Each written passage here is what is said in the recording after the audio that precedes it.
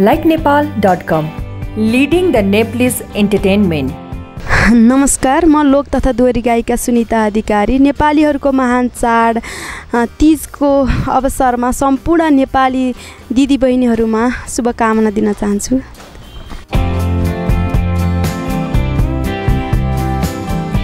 likenepal.com, leading the Nepalese entertainment. खास मलाई अरू ड्रेस भन्दा मन पर्ने पनि साडी नै हो।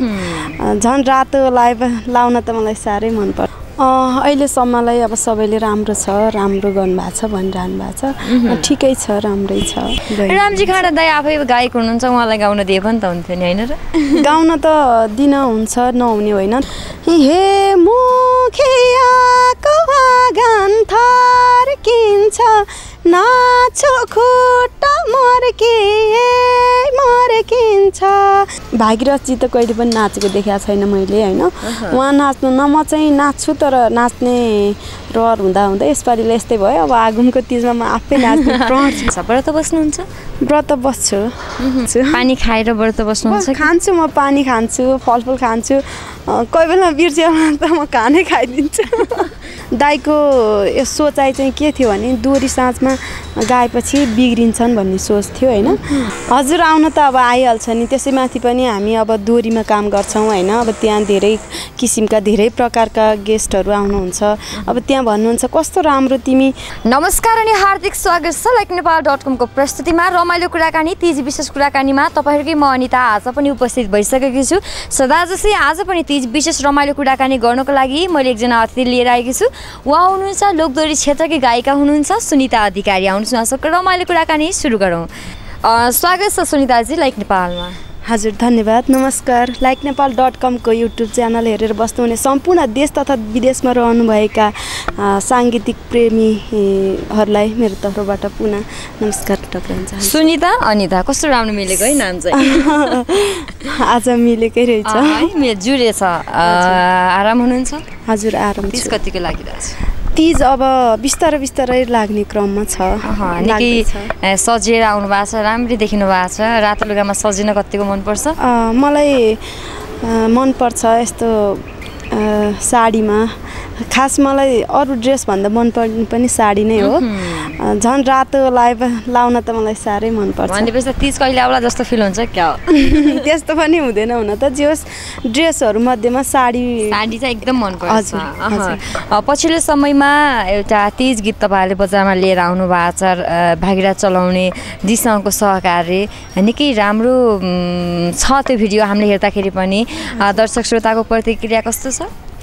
अहिलेसम्मलाई अब सबैले राम्रो छ, राम्रो गर्नुभएको छ भनिरहनु भएको छ। ठिकै छ, राम्रै छ। भागीरथ चलाउनेको शब्द सङ्गीत अनि तपाईँ र भागीरथ चलाउनेको चाहिँ आवाजमा चाहिँ मोडलिङ चाहिँ रामजी खाँड दाइले गर्नुभएको छ। हजुर, रामजी खाँड दाइ अनि एन्जिला अधिकारी। रामजी खाँड दाइ आफै गायक हुनुहुन्छ, उहाँलाई गाउन दिए पनि त हुन्थ्यो नि, हैन र? गाउन त दिन हुन्छ, नहुने होइन। तर भागीरथ जी पनि आफैमा गायक हुनुहुन्छ। शब्द लेख्ने, लय बनाउने आफैमा। उहाँ त स्याङ्जाको हुनुहुन्छ, तपाईँ लमजुङको। कसरी सहकार्य हुन पुग्यो? उहाँ स्याङ्जाको, म लमजुङको। म खास दोहोरी साँझमा पनि काम गर्छु। हाल अहिले गण्डकी दोहोरी साँझ कमलादीमा सोही दोहोरीमा भागीरथ चलाउने ज्यूले पनि काम गर्नुहुन्छ। त्यसै क्रममा हामीले एउटा तीजको गीत गरौँ है भन्ने कुरा आयो। त्यसपछि हुन्छ गरौँ, अब तीज पनि आउँदैछ भनेर हामीले सँगै सहकार्य गरेको। भनेपछि सहकार्य गर्ने एउटा वातावरण दोहोरी साँझले मिलाइदियो तपाईँहरू। यो पहिलो तपाईँको सहकार्य हो? हजुर, पहिलो नै हो उहाँसँग। कति भयो तपाईँ लोकदोहोरी क्षेत्रमा लोकदोहोरी साँझमा गीत गाउँदै आउनु भएको छ? म दोहोरी साँझमा गाउन थालेको 8 वर्ष भयो। तर बिचमा मेरो पारिवारिक समस्याले गर्दा म बिचमा ग्याप भयो, केही 1-2-3 वर्ष ग्याप भयो। त्यसपछि फेरि अहिले नियमित रूपमा लागिरहेको छु। तपाईँ म्यारिड हुनुहुन्छ? हजुर, म म्यारिड हो। भनेपछि 2-3 वर्ष बिहेबारीतिरै बिजी हुनुभयो। हजुर। अब चाहिँ लगातार निरन्तर रूपमा दिनका लागि आइरहनु भएको छ? हजुर, अब चाहिँ नियमित रूपमै लाग्ने जमर्को छ। कार्यक्रमको सुरुवातीमै छौँ तीज विशेष कुराकानी रमाइलो कुराकानीमा आज हामीमाझ हुनुहुन्छ सुनिता अधिकारी। रमाइलो कुराकानी भइरहेको छ। कार्यक्रमको सुरुवातीमै तपाईँको भर्खरै बजारमा आएको तीज गीत हाम्रो दर्शक श्रोताको लागि गाएर सुनाइदिनुहोस् न। हुन्छ। हे मुखियाको आँगन थर्किन्छ नाचो खुट्टा मर्किन्छ हे जुन होला भन्थे मेरै माया रहेछन् झलमाला ए हाय मै भए झलमाला हे हाय मै भए झलमाला। निकै धेरै सुमधुर आवाज, त्यहीमाथि तपाईँ पनि यस्तो ब्युटिफुल हुनुहुन्छ अनि भागीराजी पनि ह्यान्डसम नै हुनुहुन्छ अनि तपाईँहरू दुवैजनाले पनि त नाच्दा फरक पर्दैन थियो होला। त्यसमाथि अब गायक रामजी दाईलाई अनि अञ्जली अधिकारीलाई नलिएर आफै नाच्दा फरक पर्थ्यो? त्यो त पर्दैन थियो। म काठमाडौँ आएपछि सत्यवती कला केन्द्र बबर महलमै छ। म पनि त्यहाँ कल्चरल डान्सहरू सिकेको। म पनि अलिअलि डान्स गर्छु। डान्स गर्छु। त्यही पनि त्यसमा नाच्ने भन्ने मेरो इच्छा त थियो। त्यस्तै भयो। अब भागीरथजी त कहिले पनि नाचेको देखाएको छैन मैले होइन। उहाँ नाच्नु न म चाहिँ नाच्छु तर नाच्ने रहर हुँदा यसपालिले यस्तै भयो। अब आगमको तीजमा म आफै नाच्ने प्रयास गर्छु। आफ्नो रहर हुँदाहुँदै पनि विभिन्न कारणवश जोस् तपाईँले नाच्नु भएन, अर्को पटक चाहिँ नाच्नुहुनेछ। तीज यसपालिको तीज कसरी मनाउने सोच बनाइरहनु भएको छ? मेरो खास अब बर्खा लागेको छ। लामो बाटो हिँडेर घर माइतसम्म पुग्ने त अब सम्भावनै छैन। अब अलिक गाह्रै हुन्छ। त्यसैले म काठमाडौँमै अलि नर्मल तरिकाले मनाउँछु। जस्तो पोहोर परार मनाउँथेँ त्यसरी नै अहिले कसरी मनाउनुहुन्छ? मैले सामान्य तरिकाले अब बिहान उठ्ने, नुहाइधुवाइ गर्ने, व्रत बस्ने। अब म यस्तो नेपाल बाहिरको कार्यक्रममा काहीँ पनि गएको छैन अहिलेसम्म। यस्तो काठमाडौँ भ्यालीभित्र अथवा भ्यालीभन्दा बाहिर यताउता प्रोग्राममा जाने त्यस्तै गरेर मनाएको हो। अब अहिले पनि त्यस्तै नै हो। मनाउनुहुन्छ? व्रत बस्नुहुन्छ? व्रत बस्छु। व्रत अब बिहे गरिसक्नु भएको छ, श्रीमानकै लागि व्रत बस्नु? होइन, म बिहे नगर्दै पनि व्रत चाहिँ बस्थेँ होइन। किनभने बिहे नहुँदै एउटा रहर पनि हुँदो रहेछ। किन व्रत नबसेपछि घरमा काम गर्नुपर्ने, घाँस काट्नुपर्ने। मेलामा अब त्यो तीज गीत हुन्छ नि अब गाउँमा, त्यस्तो पनि हेर्न जान नदिने। त्यही भएर व्रत बसेपछि चाहिँ जानु पाइन्छ, मिठो मिठो खानु पाइन्छ भनेर नै पहिला व्रत बसिन्थ्यो। अहिले चाहिँ अरू व्रत म कसैको पनि बस्दिनँ। तीजको चाहिँ म व्रत बस्छु किनभने मलाई सबैभन्दा मनपर्ने चाड पनि तीज हो। एकदम मनपर्ने हुनाले अब एक दिन बसौँ न त बस्छु भनेर म बस्छु। पानी खाएर व्रत बस्नुहुन्छ? खान्छु, म पानी खान्छु, फलफुल खान्छु। कोही बेला बिर्स्यो भने त म खानै खाइदिन्छु। ल त्यसलाई त अनि व्रत बस्यो व्रत बसेको भन्छ त अनि त्यसलाई? होइन, त्यो त भन्दैन भन्न त। त्यही पनि त्यस्तो मतलब डिपली म व्रत बस्ने भनेर शुद्ध भएर बस्दिनँ। कहिले तपाईँ व्रत बसेको बेला चट्ट त्यो बिर्सेर या खान मन लागेर त्यो खानै खाइदिएको रेकर्ड छ?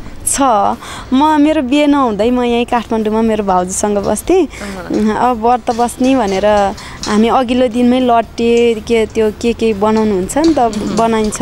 त्यसमा त्यो बासी रहेको थियो। अब व्रत बस्ने भनेर हुन्छ भनेर नुहाइधुवाइ गरेपछि म नुहाएर यस्तो कपाल पुस्दै आइरहेको थिएँ होइन। त्यसपछि त्यो रहेको बेलुकाको खाना मैले बिहान उठेर त्यो मन पनि पर्ने लट्टे अनि खाइदिएको। अब त्यो बेलामा व्रतै भएन। बिहान खानु भयो, त्यसपछि फेरि पूजा गरेर व्रत बस्नु भयो? होइन, त्यसपछि गरिनँ मैले। एकैचोटि बेलुका अब एक भाउजूसँगै पूजा गरेँ। त्यसपछि त भनेपछि एकदमै बाठी हुनुहुँदो रहेछ। बाठी त होइन, जस बिर्सेको। अब त्यतिखेर त तपाईँले बिहे गर्नु भएको थिएन, एउटा व्यावहारिकमा पढ्नु भएको थिएन। अहिले बिहे गरिसकेपछि त्यस्तो घटना छ कि छैन? छैन, बिहे गरिसकेपछि अहिलेसम्म त्यस्तो घटना भएको छैन। अब चाहिँ एकदम शुद्ध श्रीमानको लागि व्रत बसिरहनु भएको छ। सपोर्ट कतिको गर्नुहुन्छ श्रीमानले? सपोर्ट त गर्नुहुन्छ। अब उहाँले यो व्रतको विषयमा चाहिँ व्रत खास बसे पनि हुन्छ नबसे पनि हुन्छ, किन बस्नु पर्यो?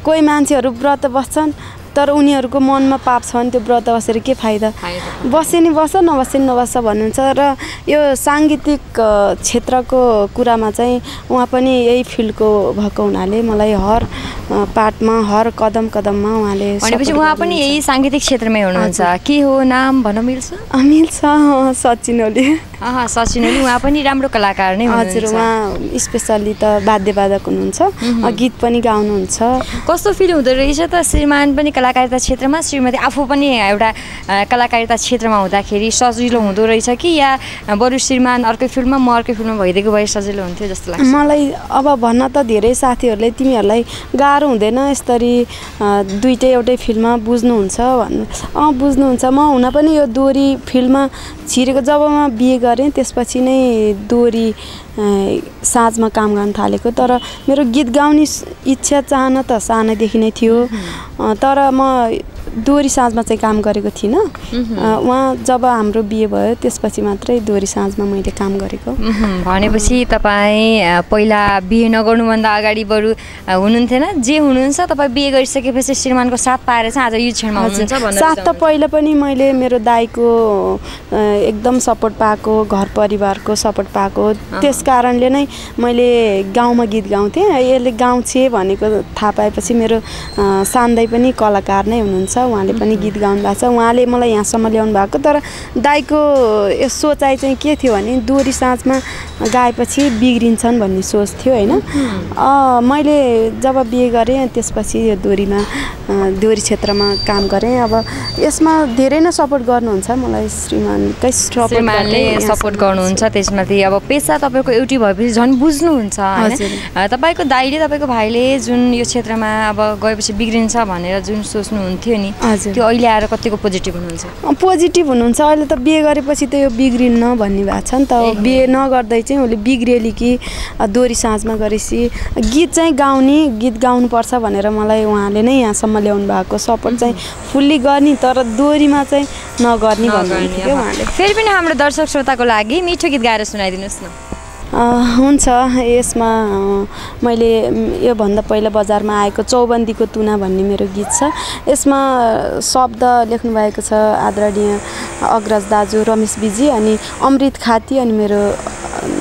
खाती दाजु अनि मेरो स्वरमा रहेको गीत छ म थोरै गाउन चाहन्छु हे रूपकै कुरा गर्ने हो भनी त तिम्रो आँखै मोहनी छ नि त चौबन्दीको तुना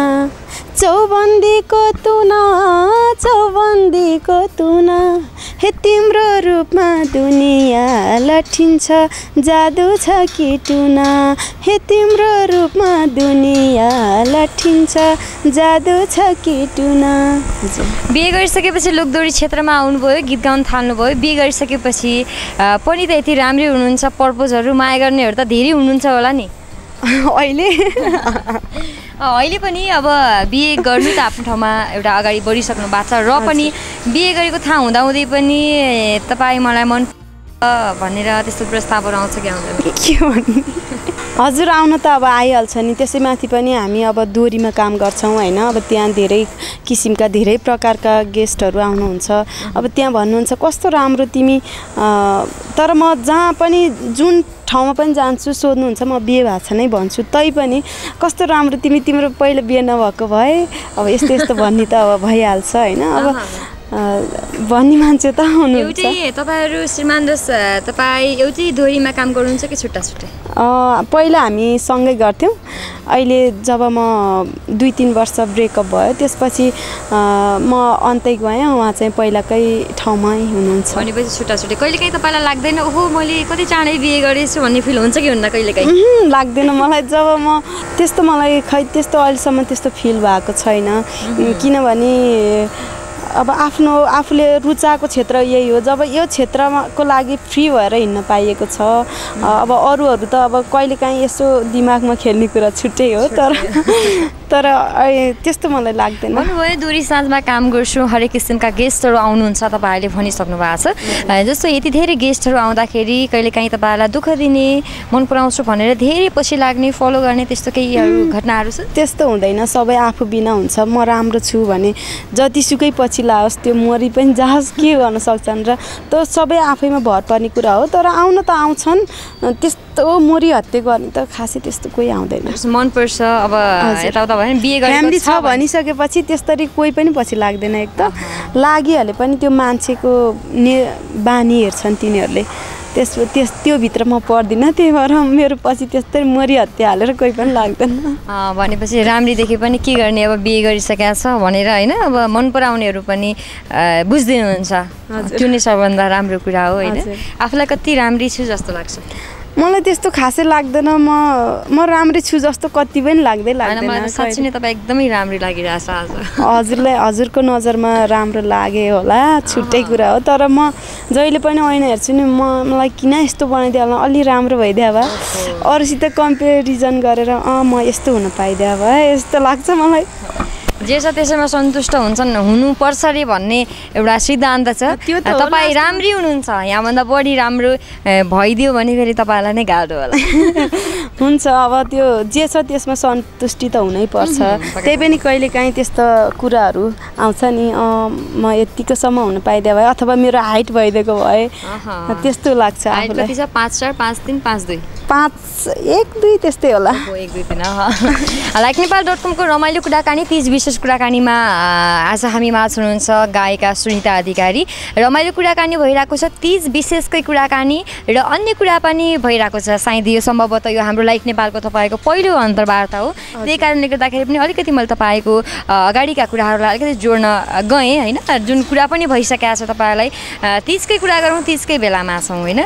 गरगहनामा रातो लुगामा सजिँदा त एकदमै नारीहरू एकदमै राम्रो देखिने, एकदम मनपर्ने हुन्छ होइन। तपाईँ लमजुङको मान्छे होइन, एउटा काठमाडौँ आएर एउटा कलाकारिता क्षेत्रमा अगाडि बढिरहनु भएको छ। लमजुङतिर फर्केर हेर्नु पर्दाखेरि त्यो बेलाको, त्यो बच्चा बेलाको तीज चाहिँ कसरी मनाउनुहुन्थ्यो? हो, त्यो क्षण, ती दिनहरू, ती विगतका पानाहरू पल्टाएर हेर्दा त म त्यही ठाउँमा हुन पाएको भए भन्ने जस्तो नि लाग्छ कहिलेकाहीँ। यति रमाइलो हुन्थ्यो होइन। म सानैदेखि मैले गीत गाउँथेँ। अब रेडियोहरूमा पहिला टिभी थिएन, रेडियोमा गीत बज्यो भने पनि मेरो घरमा रेडियो थिएन, ओहो यो गीत सुनिताले सुन्यो भने त पक्कै गाउँथ्यो होला, त्यसलाई सुनाउनु पाए हुन्थ्यो भन्नुहुन्थ्यो। अनि त्यसपछि तीजका कार्यक्रमहरूमा पनि हाम्रो गाउँमा तीजको कार्यक्रम हुन्थ्यो, जहाँ कोइराल फाँटी क्लब भन्ने अझै पनि छ। त्यसमा म जहिले सहभागी हुने गर्थेँ स्कुलका कार्यक्रमहरूमा। स्कुलमा अब तीज आउने बेलामा तीज गीत प्रतियोगिता त्यस्तो राख्नुहुन्थ्यो, त्यसमा मैले जहिले पनि भाग लिन्थेँ।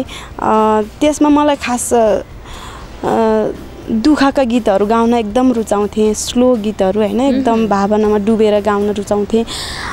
त्यसमा मैले गाएको गीतहरू अहिले पनि कस्तो मलाई याद आइरहेको छ होइन। जति बेलामा त चटपटे खालको अलि उटपटाङ खालको गीतहरू गाउँछन् भने त तपाईँ त त्यतिखेर भाव होइन। हाम्रो लमजुङ क्षेत्र भनेको एकदम लोक क्षेत्र हो होइन, एकदम लोकगीतहरू बज्ने, लोकगीतहरू नै रुचाउने गर्दथे। जस्तै बिमा कुमारी दिदीले गाउनु भएको छ, राजु परियार दाईले गाउनु भएका गीतहरू अलिअलि होला नि फास्ट गीत, नत्र धेरै जस्तो गीतहरू एकदम लोक पाराका के स्लोली जाने खालका, एकदम भावनामा डुब्ने खालका। अब हामी गाउँतिर हुर्केको, त्यस्तो मलाई खासै दोहोरी भन्दा पनि लोकमै मन जान्थ्यो। स्पेसली तीजको बेला चाहिँ तपाईँ गाउन जाने, हजुर, रमाइलो गर्नुहुन्थ्यो जस्तो लाग्यो। जस्तो नयाँ लुगा लगाएर एउटा जहाँ त्यो मनाउने तीज गरिन्छ नि, त्योभन्दा अलिक टाढा गएर रमाउने, आफूले एउटा जुन मुखले गाएर एउटा तीज मनाइने पर्व चाहिँ थियो कि थिएन? त्यस्तो थियो, किन नहुने। अब त्यसमा अब जस्तै भोलि तीजको हरितालिका तीजको त्यो मेला लाग्ने दिन थियो नि, हामीलाई 2-4 दिन पहिल्यैदेखि घाँस काटेर थुपारेर जानु पर्थ्यो होइन। हजुर, बिदाको लागि अब धेरै घाँस थुपार्यो। अब पर्सि जानु छ भनेपछि त्यो नयाँ लुगा कुन छ हेऱ्यो राख्यो। अब यति दिन बाँकी छ, यति दिनपछि त यो लुगा लाउने हो भन्दै राख्दै त्यस्तो गरिन्थ्यो। एकचोटि मैले स्कुलमा, मलाई मैले स्कुलमा पढ्ने क्रममा मेरो सबै टिचरहरूले मलाई एकदमै सहयोग गर्नुहुन्थ्यो। यसले गाउँ चाहिँ यसलाई सपोर्ट गर्नुपर्छ भन्नुहुन्थ्यो। अनि म 8 कक्षा पढ्ने बेलामा मैले एउटा तीजको गीत बनाएको थिएँ, जसमा तीज गीत प्रतियोगिता थियो। मैले एउटा तीज गीत बनाएको थिएँ, म त्यो थोरै गुनगुनाएर सुनाउन चाहन्छु। जुन गीत एउटा फ्यामिलीमा जहिले झगडा भइरहने होइन, गाउँतिर मेरै घरमा होस् चाहे दोस्रो तेस्रो जुनसुकै घरमा होस्, त्यो गीतलाई म धान गोड्न जाने बेलामा एक्लै सोचेर, त्यति बेलाको गीत मलाई अहिलेसम्म पनि याद छ। लामो छ जिन्दगी अतेर्ला छ बेसारी, लामो छ जिन्दगी अतेर्ला छ बेसारी, सधैँ घरमा झगडा बाँचौँ कसरी, सधैँ घरमा झगडा बाँचौँ कसरी, भनेर हुन्छ भने मैलाई लैजाऊ कालाले, भनेर हुन्छ भने मैलाई लैजाऊ कालाले, छपक्कै छोपेर फुलको मालाले, छपक्कै छोपेर फुलको मालाले। मैले यो गीत गाएँ, स्कुलमा पनि सबै सरहरू रुनुभयो। यसलाई आफ्नै दुःख परेर हो कि भनेर यसरी मैले यो गीत गाउँदाखेरि सबै सर, मेरो साथीहरू सबैजना रुनुभयो। अनि त्यसपछि त्यसको 2-4 दिनमै हाम्रो त्यही हरितालिका तीजको कार्यक्रम हुँदै थियो। त्यहाँ पनि अब मसँग पैसा थिएन, टिम दर्ता गर्नुपर्ने थियो। त्यहाँ मेरो एकजना टिचर मलाई एकदमै सपोर्ट गर्नुहुन्थ्यो, तीर्थराज ढकाल भन्ने। तैँले किन यो गीत यहाँ नगाएको, तँसँग पैसा नभएर हो, ल म तेरो टिम दर्ता गरिदिन्छु, तैँले गा भन्नुभयो। यो गीत पनि मैले त्यहीँ गाएँ। गाउँदाखेरि त्यहाँ म फर्स्ट भएँ। नरुनु त त्यहाँ कोही पनि हुनुहुन्थेन होला। त्यस्तै शब्दहरू, अब म मरेँ भने आमा एक्लै हुनुहुन्छ कि, यस्तो गीतहरू सुन्दा धेरै रुनुभयो। त्यही गीतले नै मेरो दाइलाई थाहा भयो कि तेरो बहिनीले यस्तो गाउँछे, यस्तो यस्तो गाई भन्ने थाहा भएर मलाई ल त एसएलसी पास गर, पास गरिस् भने तँलाई काठमाडौँ लान्छु, गरिनस् भने त यहीँ बस्ने होस् भन्नुभयो। मैले एसएलसी पास गरेँ। त्यसपछि भनेपछि सानैदेखि गीतप्रति रुचि थियो तपाईँलाई। तपाईँले अहिले निकालेको तीज गीत भन्दा पनि तपाईँले अहिले गाएको गीतमा अझै तपाईँको एउटा सुर एकदम म्याच गरेको छ, राम्रो पनि छ होइन। यसरी नै अगाडि बढ्दै जानु होला। तपाईँलाई धेरै शुभकामना दिन चाहन्छु। भनिसक्नु भएको छ यसपालिको तीज अब यतै मनाउँछु, टाढा छ, अब जान पाइँदैन, फ्यामिली यहीँ काठमाडौँ नै बसेर मनाउँछु भन्नुभएको छ। आगामी योजना के छन् तपाईँका, के गर्ने सोच बनाइरहनु भएको छ? अब आगामी योजनाहरू, अब यो तिहार पछि मैले एउटा मेरो अनि सचिन ओलीको आवाजमा रहेको एउटा सालैजु गीतहरू रेकर्ड भइसकेको छ। त्यो बजारमा ल्याउने सोचमा छु, तयारीमा छु। अब हेरौँ त्यसपछिका दिनहरूमा के हुन्छ। अब हालसालको योजना भने तीज पछि त्यो गीत बजारमा ल्याउने मेरो भनेपछि तीज मजाले धमाकादार एकदम रमाइलोसँग मनाउने, त्यसपछि लगत्तै सालेजु गीतहरू निकाल्ने, जस निरन्तर रूपमा यसैमा लागिरहनुहुन्छ कि छोड्ने विचार छ कि? होइन, मैले अहिलेसम्म त्यस्तो छोड्ने विचार मेरो दिमागमा आएको छैन। अब बाटोमा हिँड्ने क्रममा दो बाटोहरू भेटिन्छन्, त्यो अचानक केही हुनु भनेको छुट्टै कुरा। तर अहिलेसम्म मैले जे सोचेर लागिरहेको छु, जीवन त यो क्षेत्रमा लागिरहँ भनेर नै यो बाटोमा हिँडिरहेको छु। तपाईँको श्रीमान पनि यही क्षेत्रमा हुनुहुन्छ, तपाईँ पनि यही क्षेत्रमा हुनुहुन्छ, अगाडि बढ्न अझै सजिलो हुन्छ होइन। एउटा पारिवारिक माहौल नै एउटा साङ्गीतिकमय छ होइन। अगाडि बढ्दै जानु होला। तपाईँलाई तीजको शुभकामना, साङ्गीतिक क्षेत्रको शुभकामना। लाइक नेपालमा आएर रमाइलो कुराकानी गरिदिनु भयो, तीज विशेष कुराकानी, अन्य कुराकानी गरिदिनु भयो, धेरै धेरै धन्यवाद दिन चाहन्छु। अन्त्यमा हाम्रो लाइक नेपाल हेरेर बस्नुहुने सम्पूर्ण तपाईँलाई माया गर्ने दर्शक श्रोताको लागि के भन्न चाहनुहुन्छ? सम्पूर्ण लाइकनेपाल.com को युट्युब च्यानल हेरेर बस्नुहुने सम्पूर्ण देश तथा विदेशमा रहेर लोक साङ्गीतिक क्षेत्रलाई माया गर्नुहुने दाजुभाइ दिदीबहिनी बुवा आमाहरूलाई नमस्कार। अब आउँदै गरेको हरितालिका तीजको पनि शुभकामना, रमाइलोसँग मनाउनु होला। धेरै बाहिरी देखासिखी गरेर तीज नमनाउनु होला। आफूसँग जे छ त्यसैमा खुसी भएर रमाइलो तरिकाले परम्परागत हिसाबले तीज मनाउनु होला भन्दै भन्दै likenepal.com लाई पनि हार्दिक धन्यवाद दिन चाहन्छु र हजुरलाई पनि थ्याङ्क यू सो मच तपाईँको अमूल्य समयको लागि केही समय हाम्रो लागि दिनुभयो हजुर धन्यवाद हजुरहरूलाई पनि आज माझ हुनुहुन्थ्यो लोकदरी गायिका सुनिता अधिकारी उहाँसँगको रमाइलो कुराकानी तीज विशेष कुराकानी हेरिहाल्नुभयो यस्तै यस्तै रमाइलो कुराकानी गर्नुको लागि म तपाईँहरूको अनिता फेरि आउने नै छु हेर्दै गर्नुहोला likenepal.com